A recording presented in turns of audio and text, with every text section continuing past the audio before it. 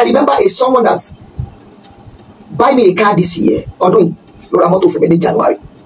Kí ni ó gbé èmi àti ẹ̀ pàdé?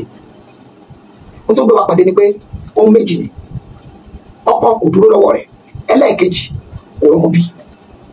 Ọ̀nà méjèèjì yẹn ni Ọlọ́run bá dẹ̀ lùmí fún. Now, when we met, I told him, but mo ṣe consultation fún mo ní ṣé o fẹ́ gbọ́ mi torí I'm a straightforward person. If you have talked to me, tó bá ti bá mi sọ̀rọ̀, tó bá ti bá mi sọ̀rọ̀ rí, wàá mọ̀ pé I'm a straightforward person. Mi ṣe èèyàn tó máa ń yà báyìí, tí máa ń yà báyìí, I go straight to the point. And I'm not kind of person that wastes people's time. I'll tell you the truth. Mo lè sọ fún ẹ o, o lè má gbọ́ o, mo lè sọ fún ẹ o, o lè má ṣe o, but I will still tell you the truth. Ó ní lákọ̀ọ́kọ́ ọkọ ọ̀run bá ìjà. Àwọn onímọ̀ ti ṣiṣẹ́ ọkọ ọ̀run fóònù. Mo ní wọ́n kọ̀ bẹ́ẹ̀ fọ́ gíláàsì ẹ̀ ní kó má lè má rí wa. Ohun tí èmi rí ọkọ ọ̀run ṣe bẹ́ẹ̀ jà. My dear, ọ̀pọ̀lọpọ̀ ẹlòmíì ó believe pé tí òun bá ti lálàrí ọkọ ọ̀run mọ́ ọkọ ọ̀run ògbóhùn jà mọ́. My dear, ibi tí ìmọ̀ ẹ dé òun ló sọ dé ẹ̀mí ilé bú ẹ̀.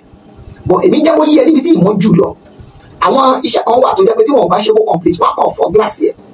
Ìyẹn la pè ní spiritual mirror. Spiritual mirror yẹn ló fi ń lórí ọ̀fẹ́ láti máa lálàá láti máa rí. Ṣé get mi bẹ́yẹn? Tó bá ti fọ́ spiritual mirror ẹ̀, o ò ní máa lálàá rí ṣùgbọ́n kò tí ì lọ. Á sì tún máa jà ẹ́ lólè, á sì tún máa jà ẹ́ lógun, á sì tún máa da àárín àwọn àtọkọ ẹrú, á sì tún máa ṣe many things. Àfi tó o bá súnmọ́ àwọn tó mọ̀ nípa ìbọ̀dẹ̀ sọ fún ẹ tó o bá dọ́dọ̀ èèyàn pé o fẹ́ ṣe iṣẹ́ ọkọ ọ̀run, bèrè lọ́wọ́ ẹ̀ pé irú ọkọ ọ̀run wò ló mẹ́jà. I won't mention it online because I know some people they watch my program they want to spice. But bèrè lọ́wọ́ ẹ̀ pé irú ọkọ ọ̀run wò ló mẹ́jà.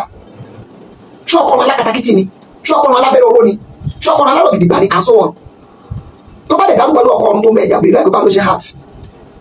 Ṣé rí ọ̀pọ̀lọpọ̀ ẹlòmíà ní mo ti ṣiṣẹ́ ọkọ ọ̀run bí mo ti ṣe bí mo ní ẹyin náà lẹ́ ń fà.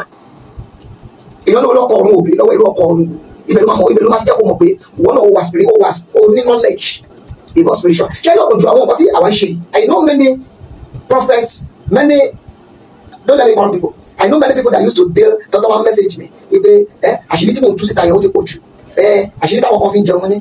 For how long ẹni tí Ọlọ́run bá rán sí ẹ láti ṣe é láàánú láti ṣe é láàánú kì í ṣe wo ó lè tú èèyàn kan lẹ̀ lénìí òun onítọ̀hún lè padà tú wọ́n lẹ̀ lọ́la tó ń padà sọ̀rọ̀ mo lè jẹ́ kó yẹ ọkọ ọ̀run tó ń bẹ ẹ̀jà yìí o òun ló ní jẹ́ kí ọkọ dúró lọ́wọ́ ẹ̀ òun ló lè ní jẹ́ kó bímọ iṣẹ́ méjì lọ́kọ ọ̀run yẹn máa ṣe. And I told him if you can be able to do what I will ask you to do you will glorify God. Ó dẹ̀ ní kí ni àwọn nǹkan tó máa ná ni spiritual materials lèmi máa ń báyọ̀ sọ̀rọ̀ lé lórí.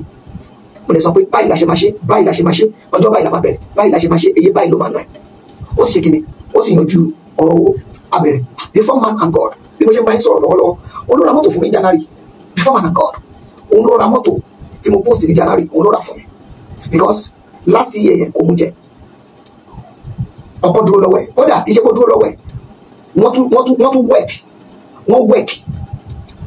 wed Amẹ́ríkà ló wà wọ́n wed January tó jẹ́ kó ra mọ́tò yẹn ni yẹn o January yẹn gẹ́gẹ́gẹ́gẹ́gẹ́gẹ́ lóyún tó ṣe ní oyún yẹn báyìí ó pè lórí fóònù ó ní mo fẹ́ appreciate Ọlọ́run yìí ó ní èmi kì í béèrè nǹkan lọ́wọ́ ẹ̀mí sọ fún yẹn pé múlẹ̀ kí ló máa ṣe fún mi lẹ́yìn tí bá bẹ̀rẹ̀ ṣe I don't do that tí Ọlọ́run bá lò mí fún ẹ tó bá wò ó yẹ kó sanjọ́ fún mi tó bá san no problem tó bá lè wò pé kò yẹ kó san no problem I will never call you I'm even too busy than that I will never call you and I will never even say anything negatively against you no bó tí mo kọ̀ gbàgbọ́ bẹ́ẹ̀ ni pé bí wọ́n bá sanjọ́ Ọlọ́run á ti ẹlòmíì tó máa sanjọ́ wa but I'm not kind of person tó máa sọ pé ẹgbẹ́ lórí àwọn èèyàn láì táwọn bá ṣeré fún ọtọ́ wọn kì í sanjọ́ tó bá ṣe dáadáa fún yàn wọn máa sanjọ́ fún ẹ oṣù January yẹn ó ní dáàdi mo fẹ́ bless pé òun ló fi yàn dá mọ́tò yẹn sílẹ̀.